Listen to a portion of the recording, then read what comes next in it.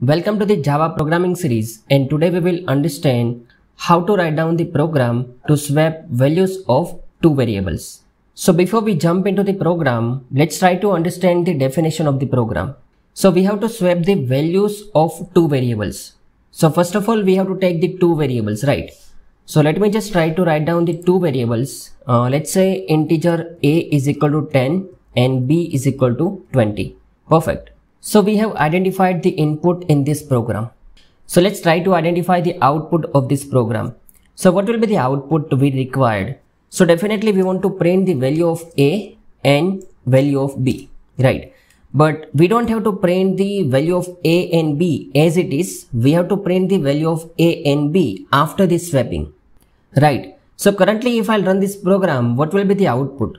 So definitely output will be 10 and 20, right? We are just printing the value of a and b, which is 10 and 20, right? So if you try to look at the structure of the memory, there will be a variable a in the memory which has a value 10, and there will be a variable b in the memory and it has a value 20.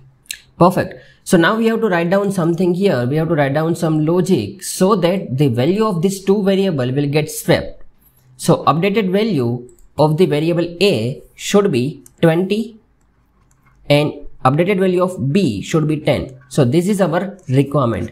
So you have to write down some logic here so that the value of this variable will get swapped. So just try to pause the video, try to do some brainstorming. How can you swap the value of variable a and b? So we want the output. I will not touch this two statement, but still I want the output 20 and 10. So let's understand this program using one example.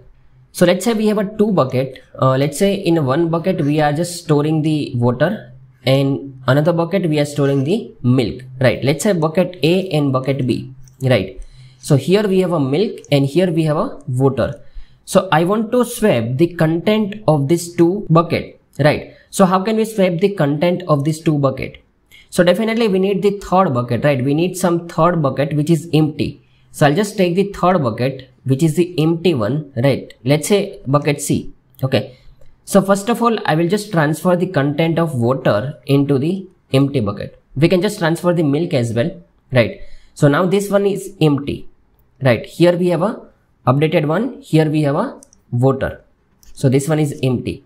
I can transfer the milk into bucket this one. Okay. So here we got the updated one, which is the milk, right? Now this is empty. And finally, I can transfer the water into this bucket. So here we will get the water. Okay, so now this is empty.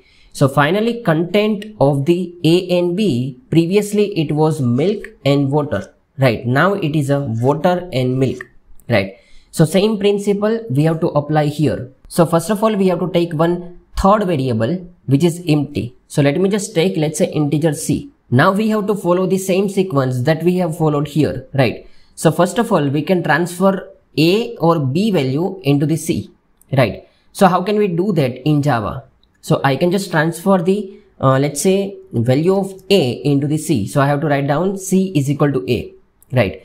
Now value of A got copied into the C. Perfect. So here we just transfer the value of A into the C, right? Now we can transfer the value of B into the A, right? So I can just write down A is equal to B. Perfect. So now B is empty, right? Now finally, we can transfer the value of C into the B, right? So we can just write down B is equal to C.